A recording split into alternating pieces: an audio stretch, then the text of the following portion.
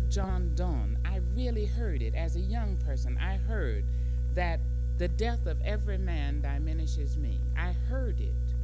I don't mean in my ears. I heard it somewhere behind my kneecap. I heard it. I heard, don't ask for whom the bell tolls, it tolls for thee, fool. So I'm blessed in that I was moved in the, by the works of other people. And I do believe that there's nothing human that can be alien to me. And if they want to think that it is, that's their problem. Now I'm going to move over them, and if it means really walking on them, I will do so. Yes, sir. What are some of the languages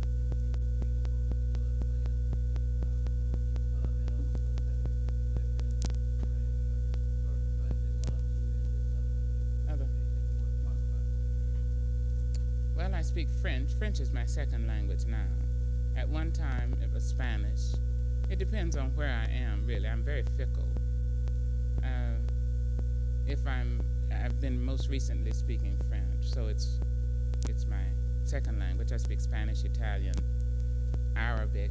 Arabic used to be a second language when I lived in Egypt, and that's interesting. Any comments on the attitude of people in these countries? Well, all right. In Egypt, I worked in Egypt as a associate editor of the Arab Observer. It was the only English news weekly in the Middle East. And there were only 2 Americans in the Middle East in the communications media, and that was Dr. Du Bois' son, David Du Bois, who's still there, and me. I found myself as an executive in a magazine, with only men working under me, as female, non-Muslim, non-Arab, black, 6 feet tall, and an American. The only thing more I could have been is Jewish, and I would have been that. So one learned to be not evasive so much as delicate, you know. And I was fortunate. I got some work done I'm proud of. I learned a lot. For one thing, the guys who set type were literate in Arabic, in the Arabic lettering. So after working all week, the magazine would come out. I'd be on my way to the office, and Arab would be spelled A, and the R would be facing east. And the V would be up like that. So I'd rush, of course, that's finished. So I learned to set type with something like tweezers, write the stuff, rewrite it, lay out, work with the layout people, copy, and so forth, and then go down in the basement and turn the things right. So it was a great experience for me. I'm very pleased. In Ghana, I worked at the University of Ghana as assistant administrator of the Faculty of Music and Drama, and I wrote for Ghanaian Radio and the Ghanaian Times. And I found myself at home for the first time in my life in Ghana. First time. Because in Arkansas, I had been known as Sister Henderson's granddaughter, California granddaughter, since we'd gone there when I was 3 years old. But small town people do not forget. So I never became, to them, a person from the town. I was still Sister Henderson's California granddaughter. I went to California, and I was the Southern girl. I went to New York to study, and I was the Westerner. I never really belonged anywhere till I got to West Africa, to Ghana. And it was paradise enough for me. I'm in the States because I think I have something to say. And I wouldn't be happy in paradise just now. The only place for a good, for a responsible person in evil times is in jail or on a platform.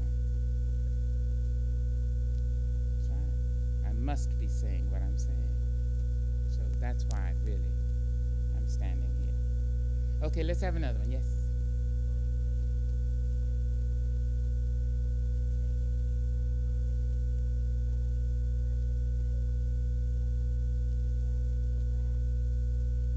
Well, it's so tragic. You see, in Egypt, they are Felah as opposed to Felah. Felah means further, same text. In Egypt has a history that's exciting in its oppression. Until Nasser, Egypt had been controlled by everybody for 2,000 years except an Egyptian. The Turks, the Sudanese, the Ethiopians, the French, the English, the British rather.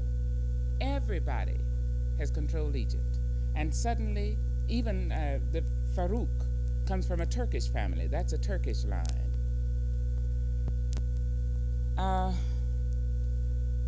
Nasser, in a small book that was published early, I guess late 50s, called Anatomy of a Revolution, said that he's the first person I remember using this phrase. He said he was going to pull his people from the 14th century into the 20th. And if you see in Egypt the same agricultural tools of, the Middle Ages, and the same kind of thinking, so that here are people who are colonized in their minds. You see, the women are still objects of derision for youth, for sexual exploitation, and any other kind of exploitation. And not realizing, so the exploiter doesn't realize that while he's exploiting the women, he is being exploited himself. Really a tragedy. The only thing that happened is that along with Nasser, there was a sequestration of property, a nationalization of property. And so people were able to have plots of land, hectares of land. And new machinery was brought in so that the moose, the farm animals, like the cows, stuff like mutton, so that those things would be now eaten. The diet. And there were farm cooperatives, so that maybe 50 farms could use the equipment, you see. And it started a chain, and then people took mobile libraries to the country, to the bush, and people started to become more and more literate. So it has changed. I mean, when I left, I was last there about 5 years ago, and it had changed somewhat. 60, 61, some of 62, early 62. Yes, ma'am.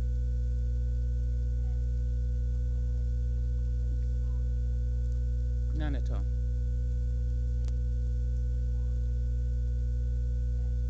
Well, but I think that I've been very fortunate, you see. I believe that all knowledge is spendable currency depending upon the market. There's no such animal as useless information.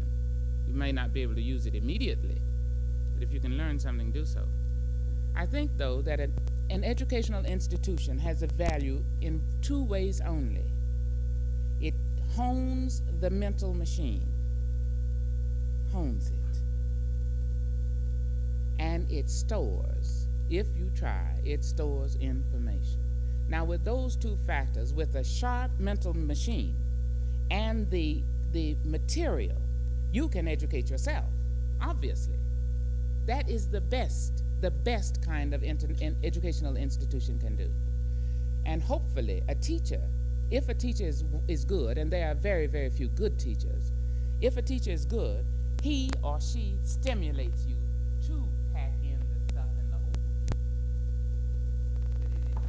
And it's true. It's marvelous to have, to be able to talk.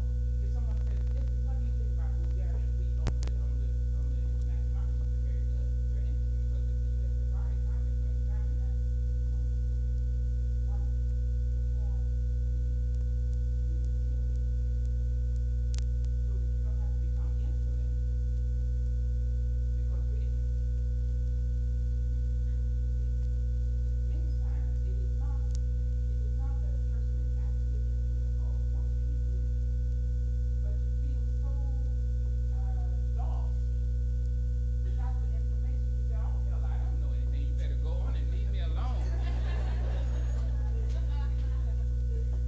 But if you have the material, or you have honed that machine and know that it is not bad to be ignorant, it's only bad to stay that way. That's the only thing wrong. Yes, please.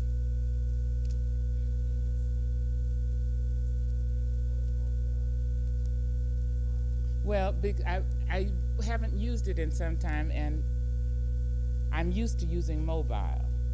And when I thought of mobile, I thought, no, that means my machine is moving fast too. And I was thinking, no, that means that art object, that, thing. So yeah. Yes, sir. Excuse me. Sorry, there's someone behind you. Yes, sir. Didn't you have your hand in the pink shirt? Sorry. Yes, sir.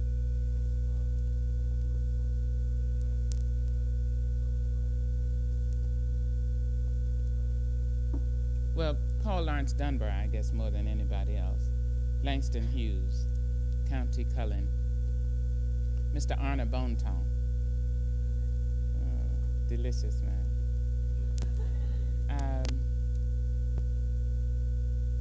Sterling Brown. White writers, I was very impressed with Edgar Allan Poe. That internal rhyme that he's able to achieve is just so wonderful. Poets, particularly now. Naturally, Shakespeare really impressed me a great deal. I'm impressed by Lorca, a Spanish poet, and Pablo Neruda, Spanish-speaking poet. I was always impressed with our music. Really, I was very fortunate because I had a grandmother who sang. And every Sunday, my grandmother was the mother of the church. So every Sunday, she'd sit down in church, and like this was the altar. My grandmother sat like this. The altar's up there. And the minister every Sunday would say, and now we'll be led in a hymn by Sister Henderson.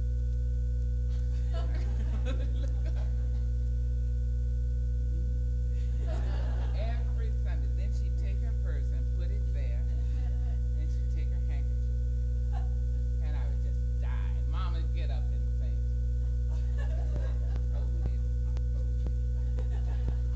And put that on her purse and get up and lean on the chair in front of her. And she sang, big voice. Bread of heaven, feed me till I want no more.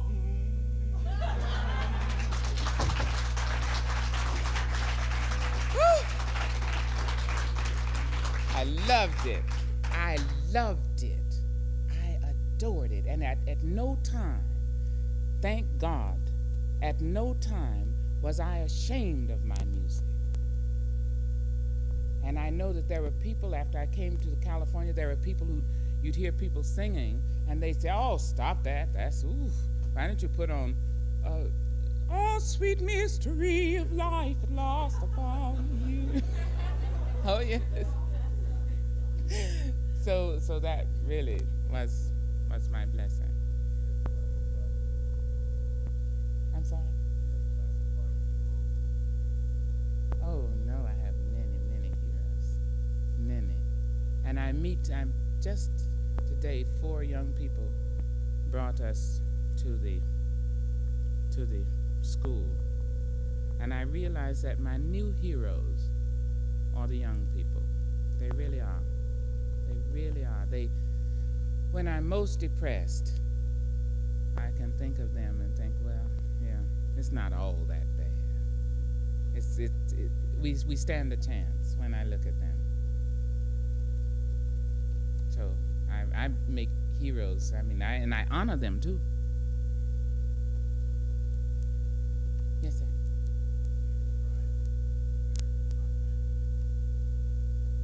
Not really.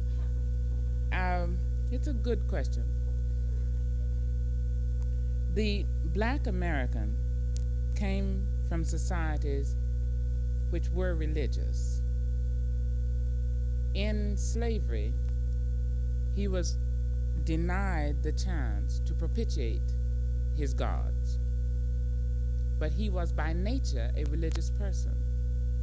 Now, African religions, called by sociologists and anthropologists and people I like to call hysteriologists,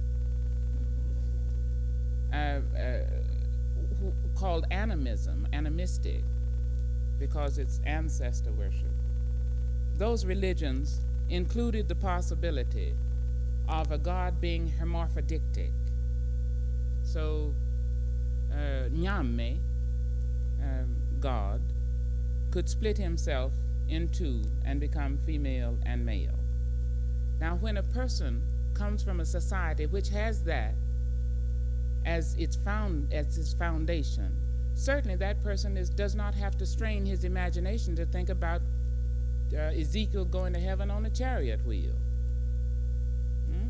The very idea that Mary was a virgin did not strain his imagination at all.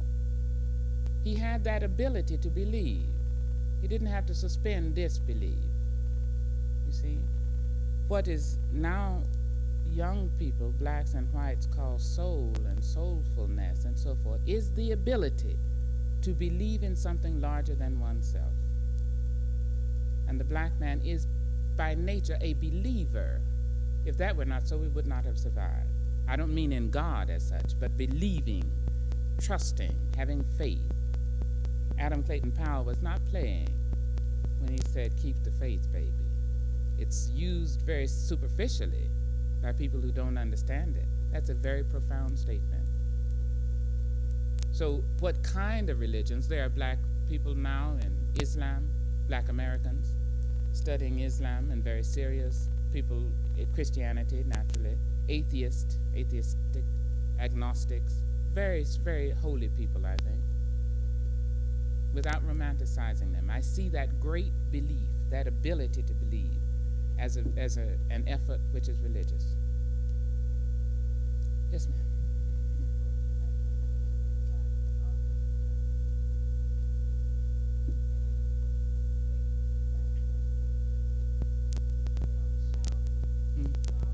Right.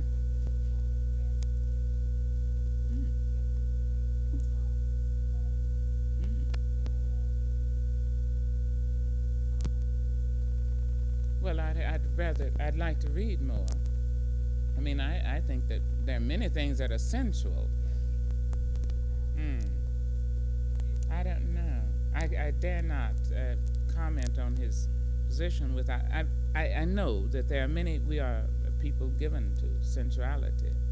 I don't know if everything. That sounds very Freudian to me, which does not necessarily mean bad. It's just Freudian, and. I think so. Ladies and gentlemen, I thank you very, very much. Thank you indeed. Thank you.